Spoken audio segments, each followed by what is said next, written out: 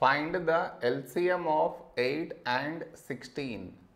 To find the LCM, first we should frame it in this way. That is 8, 16. This is your step 1.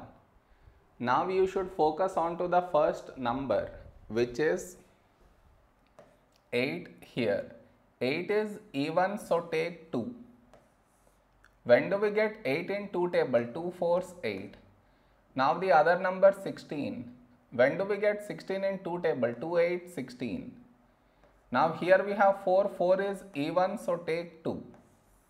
When do we get 4 in 2 table? 2 2s 4.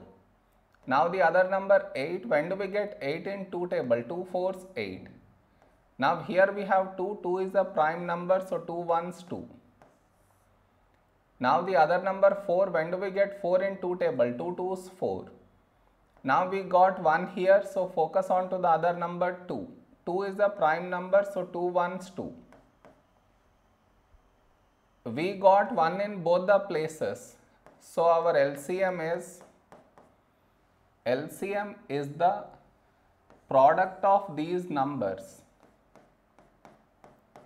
that is 2 into 2 into 2 into 2. So let us multiply these numbers. 2 into 2 4, into 2 8, into 2 16.